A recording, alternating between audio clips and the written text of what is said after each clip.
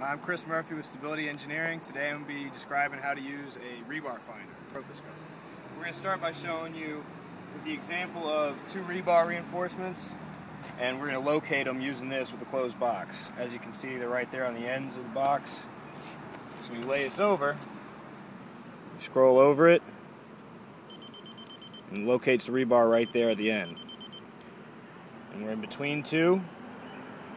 This is showing us the midpoint. Then we go back over and we locate the other rebar. As you can see, the two rebars there at the ends. So now I'm going to demonstrate how this is used on an actual wall. So we'll start with this concrete wall. We assume there's reinforcement in it, and we just need to locate where it is. So we start profoscope. We start scrolling left and right, and we located a rebar over there. We're moving closer to it. We're approaching our target, and there we locate it. Now we're able to extend over to determine the spacing.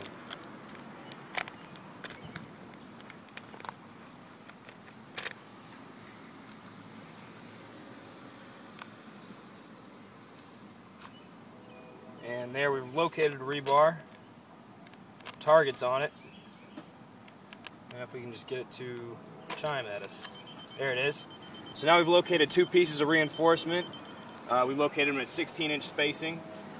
If needed, we can also determine the approximate size of the rebar. Now that we've located this one,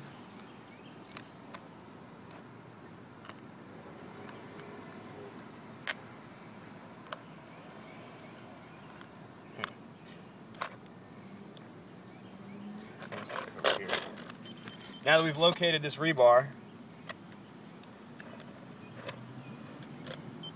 we can determine its approximate diameter. This one's saying it's a number 10 rebar, as you can see right there, number 10. So from the spacing and size determination and the width of the concrete, we can analyze the wall and determine its strength. Good deal.